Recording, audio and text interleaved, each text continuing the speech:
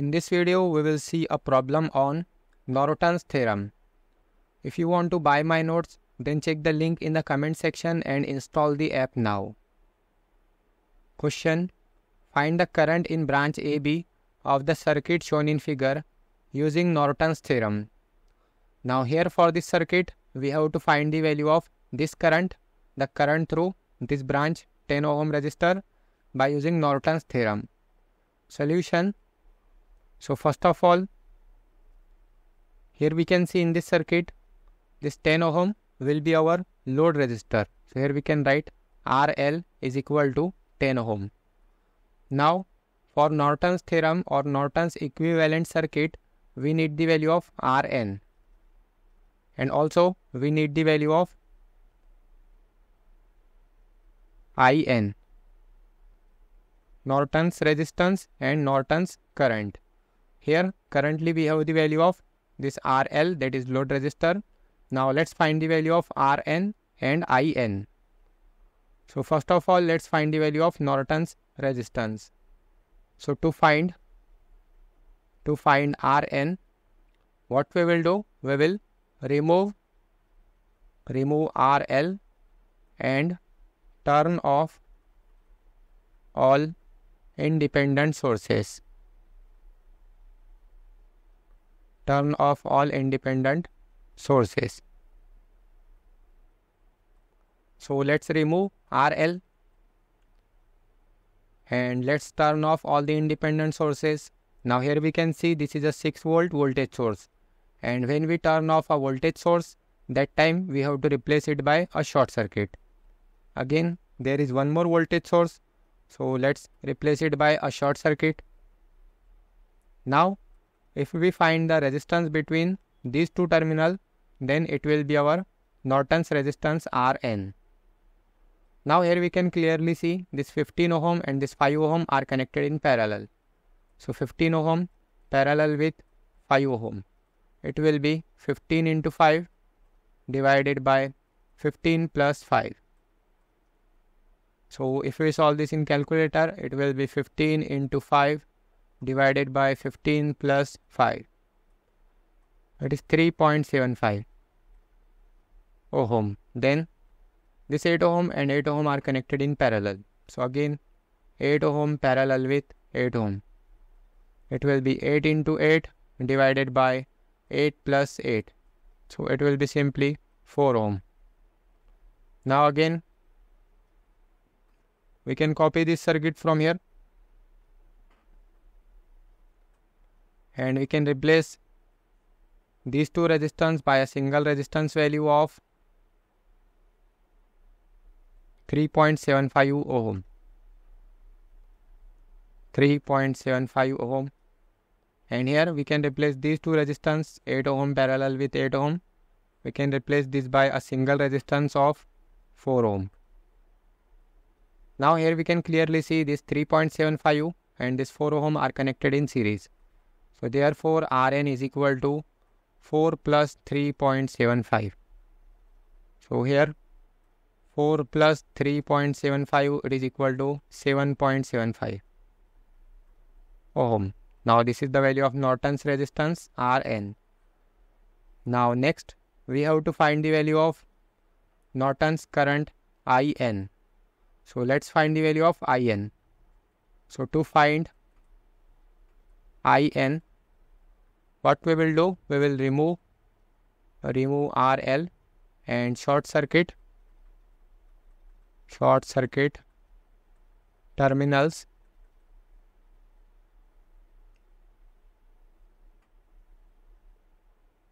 Let's take this circuit from here again. Let's copy this and paste it here. Now we have to remove this RL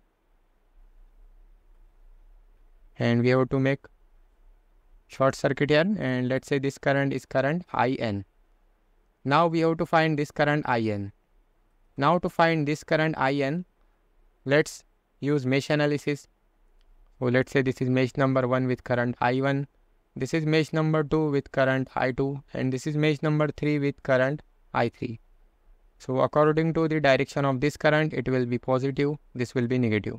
It will be positive, it will be negative.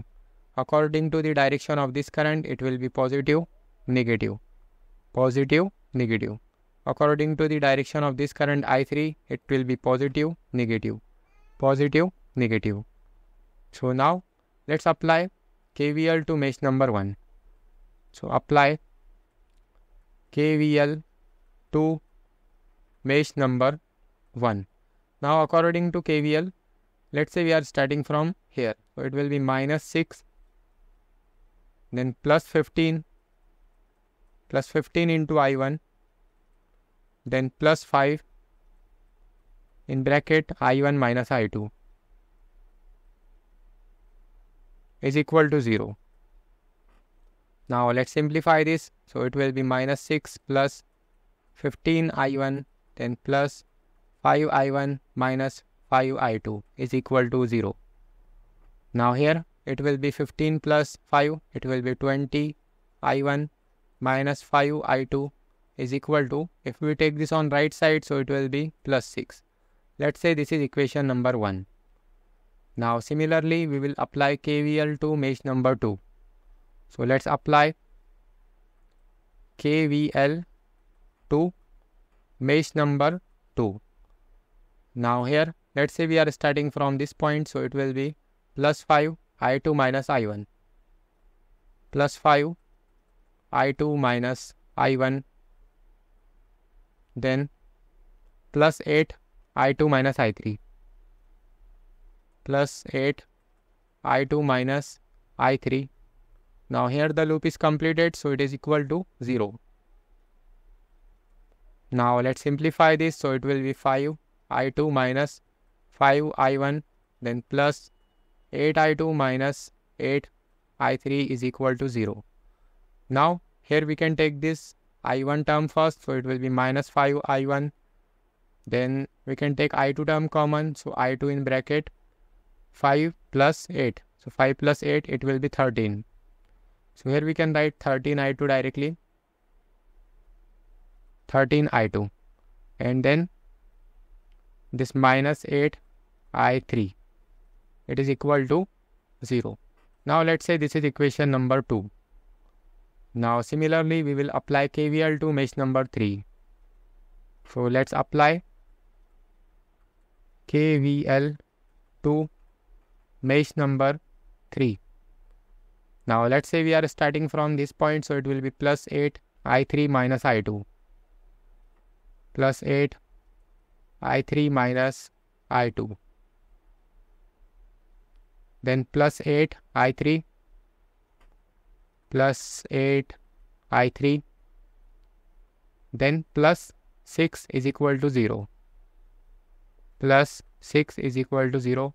Let's simplify this, so 8 I3 minus 8 I2 plus 8 I3 plus 6 is equal to 0.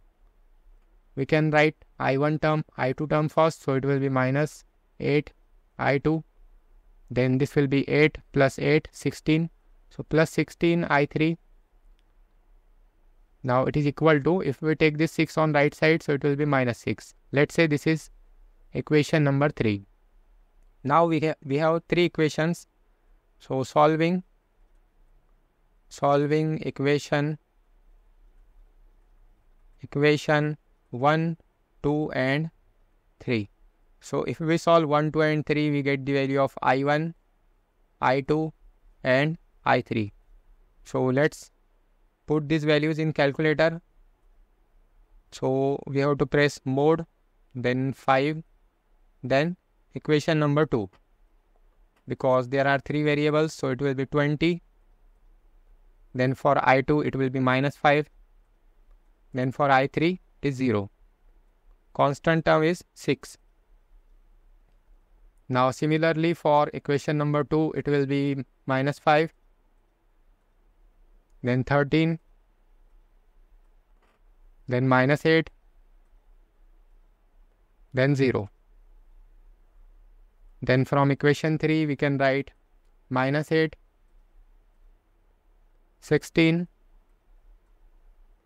then For equation 3, the I1 term is 0. So first we have to take 0. Then for I2, -8. Then for I3, 16. Then the constant term is -6. Now this is correct. Now the value of I1 is 0.251 ampere.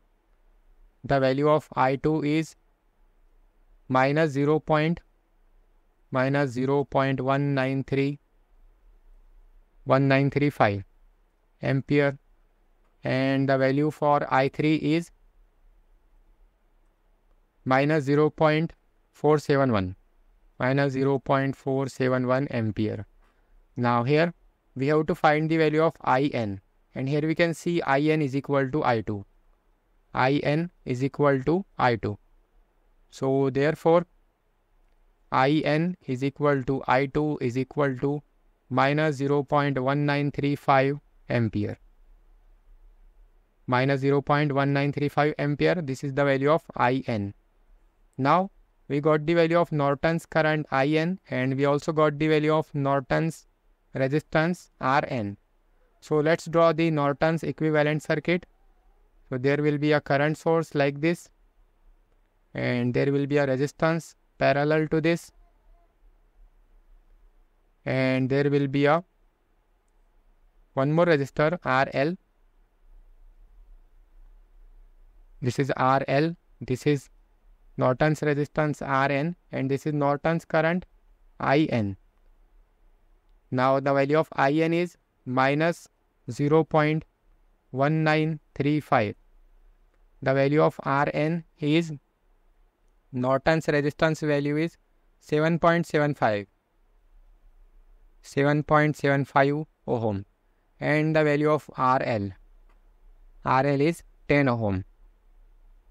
So it is 10 ohm, and we have to find this current IL. The formula to calculate IL is IN multiplied with Rn divided by Rn plus RL. So let's put the value of IN. It is -0.1935 into Rn value is 7.75. Again Rn value is 7.75 plus RL value is 10. Now if we solve this, we get the value of IL. So let's solve this in calculator. It will be -0.1935 into 7.75 divided by 7.75 plus 10. So it is equal to -0.084 -0.0844 ampere, or we can write IL is equal to -84.4 milliampere. Here we can see, if we click this button, then -84.48 into 10 to the power -3 means milliampere. So this is how we can find the value of current by using Norton's theorem. Don't forget to like, share and subscribe to this channel, and thanks for watching.